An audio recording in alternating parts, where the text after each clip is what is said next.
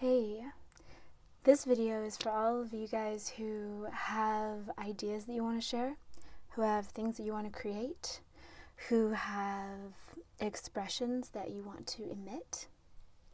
And really, the thing that always helps me, because I'll tell you something, and this is kind of like private Charis life stuff. All the stuff that I do, I have no idea why I do it. Like, I just don't know why when I do it. It's just I have to do it. And it's been enough years that I trust the process at this point, but in the beginning it was really scary. I mean, when I first started making YouTube videos many years ago, well, not that many, it was like 2012, I had a really hard time just sitting down and doing it. And I know a few people that I can think of off the top of my head that I've talked to and been like, have you started sharing your stuff on the internet yet? And they're like, no, well, and the thing that happens is like, well, why should I share? Why does anyone need to know what I'm thinking? Am I just being narcissistic? Is it why? You know, no one cares, right? Not true, you guys. Here's the thing. This is how I understand it to be. We're all part of a greater thing, right? So the concept of God, to me, through all my studies, and I'm not just someone who decided this stuff one day. I was raised knowing the Bible backwards and forwards. I'm even thinking about doing a Bible series, which is the books of the Bible, like stuff you didn't know is in the Bible. There's some crazy stuff in there. Anyway, I know the Bible, and I have a great relationship with the Christian religion. And I also know other traditions. I've studied them over the course of my life. And I understand the divine to be kind of everything combined and also things that we don't know are there.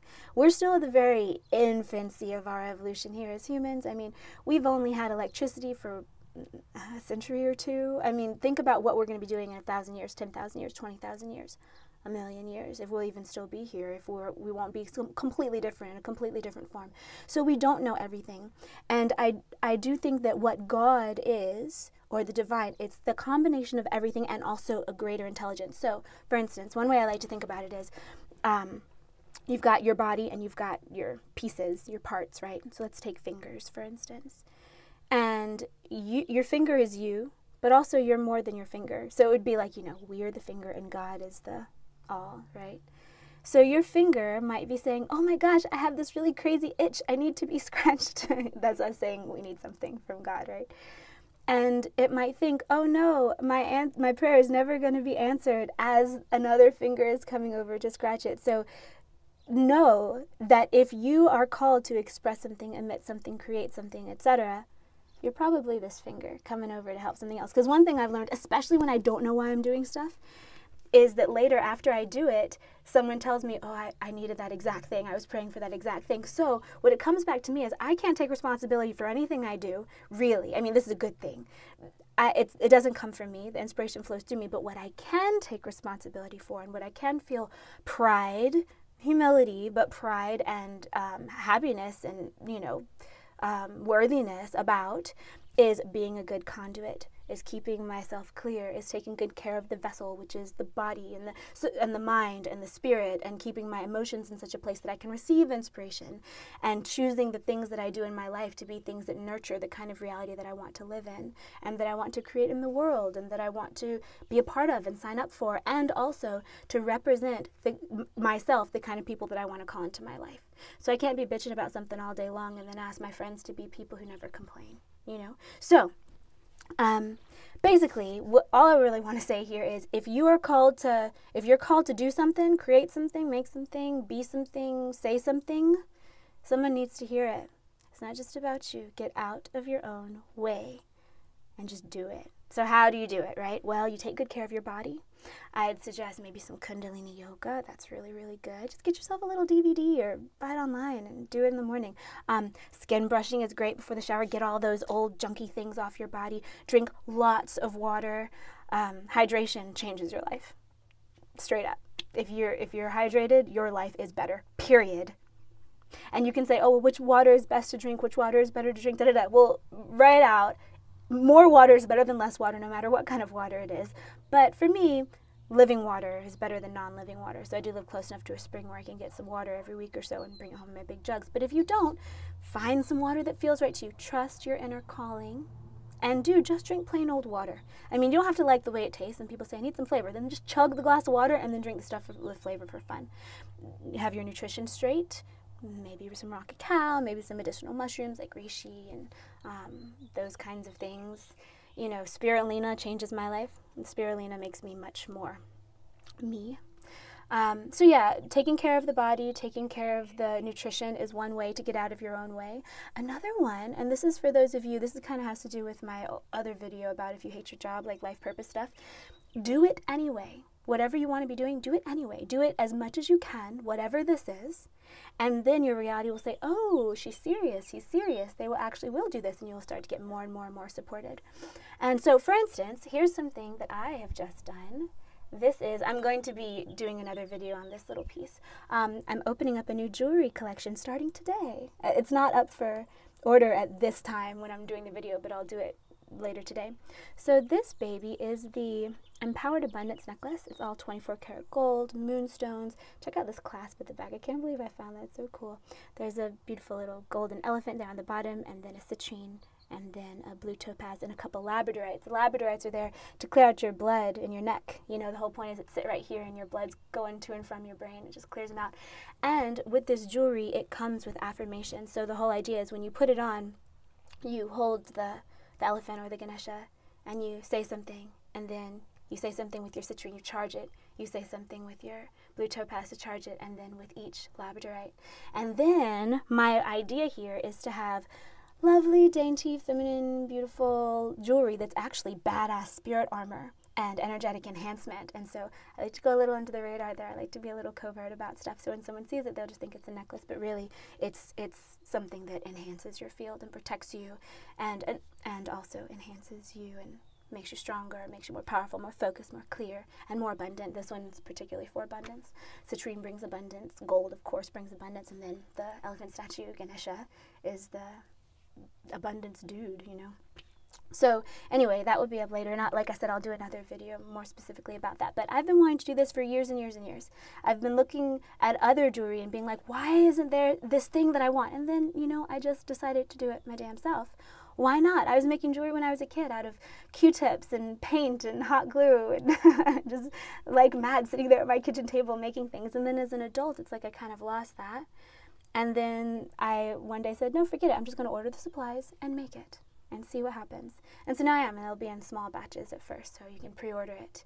And I'm not going to, this is not a commercial, but I just want to tell you guys how this works for me, because I just made this 2 days ago, and now I'm launching it today. Or maybe 3 days ago, I don't know.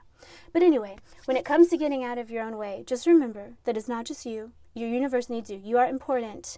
You are unique. There's no one else like you. There never has been. There never will be. I do believe in reincarnation. I do believe you've been here before, but not exactly you. You were different. You had different experiences. You had different stuff going on around you. You had a different purpose. And now everything alive has a purpose. Every single thing. So if that includes every leaf on a tree, it for sure includes you.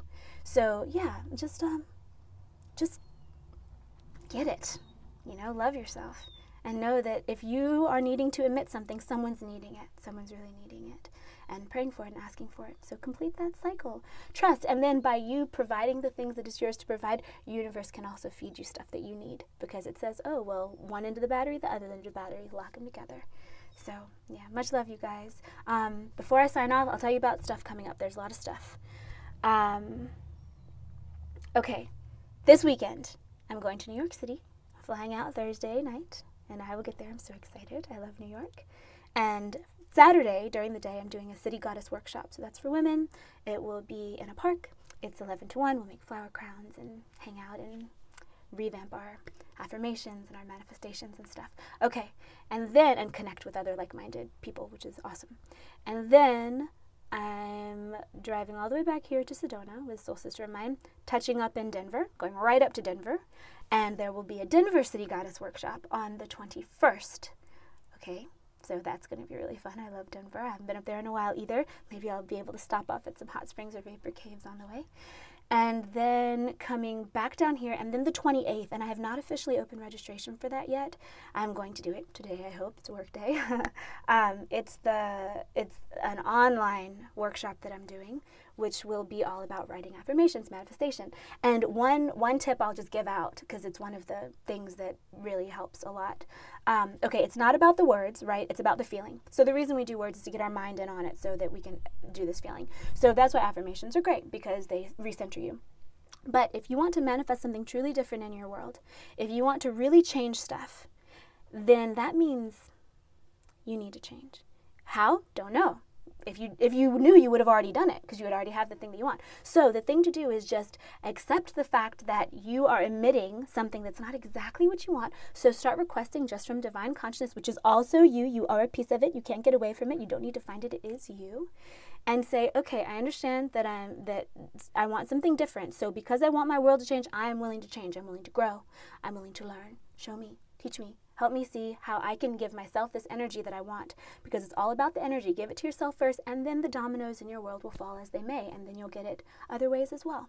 So that's one important affirmation, is if you want the world to change, say you are willing to change, because our bodies are an emanation of our souls, and our worlds are an emanation of our souls. Our body is halfway there. So if we emanate what we want to be, what we want to receive through our bodies, then it's way easier to get it from our world, you know.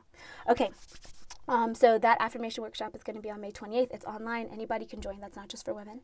And then the next week, June 3rd, is going to be a City Goddess workshop in Huntington Beach, California, just for women. So excited to meet a whole new crop of beauties. You guys, anyone in San Diego and LA, like, just come on over.